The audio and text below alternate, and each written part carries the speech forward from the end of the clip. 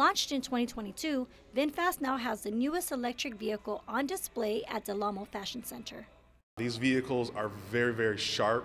The driving characteristics alone are very appealing, as long as the long-range battery performance and quality finishes.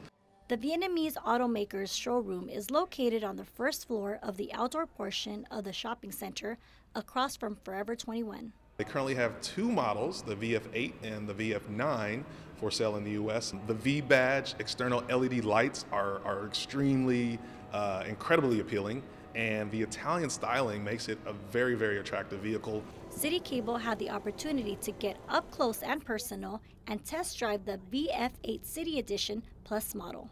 Hey VinFast, close the sunroof.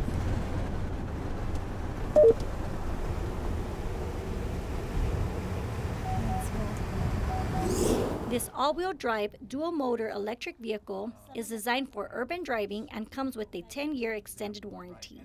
It's an easy transition from a traditional car to the EV space, and I think VinFast makes that transition much easier for the consumer. Yates, who is the Fashion Center's Director of Marketing and Business Development, says VinFast's presence further establishes the mall as an EV hub.